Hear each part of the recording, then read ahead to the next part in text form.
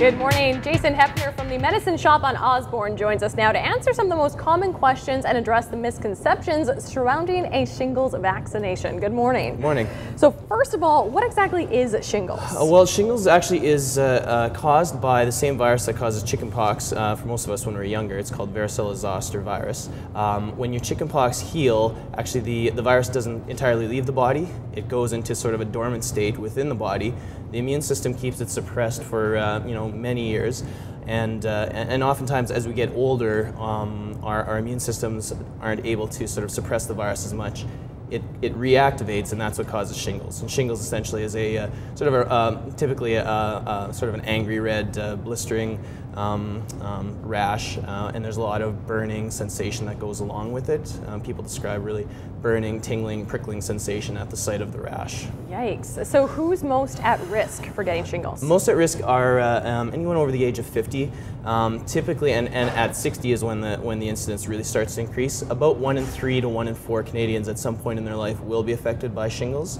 And there's other groups where they're immunocompromised, say certain medications or chemotherapy that sort of suppresses the immune system can bring about shingles even in younger patients too. If you get shingles once, are you likely to get it again and again? It's possible to get it more than once, yes. So some people, there's a common misconception that once you've had shingles, that's it, you won't have it again. But we do have clients who've had it a number of times, so it's important to be on the lookout for those symptoms again if you experience them. Let's talk about the vaccine. It's been out for about 7-8 years. Yes. And the most recent guidelines recommend anybody 60 up get it. The recent Canadian immunization guidelines, yes, they do recommend that all Canadians over the age of 60 do receive the vaccine. There's a very few instances where people maybe wouldn't be appropriate for it in certain immune compromised patients, and we have sort of questionnaires that we go through to make sure that we're not going to administer it to anyone who is not appropriate for.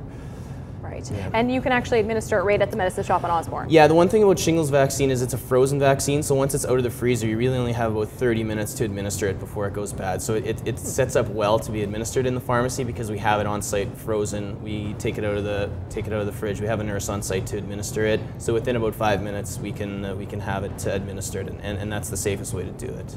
And at this point, it is a one-time vaccination, but there could potentially be a booster? Yeah, I mean, for the people who've been studied since they first had it about 7-8 years ago, there seems to be no loss of the immune or their immunity to the shingles vaccine. So we don't think that there's going to be a booster necessary, but 10-20 years from now, we may find that it's necessary. At this point, it's a single shot though. One time. So what might be some warning signs, or where do you go if you think you may have shingles? If you think you may have shingles, so typically if you notice that sort of a rash, and it's usually only on one side of the body, not both sides, burning sensation, prickling sensation, you want to go to the doctor.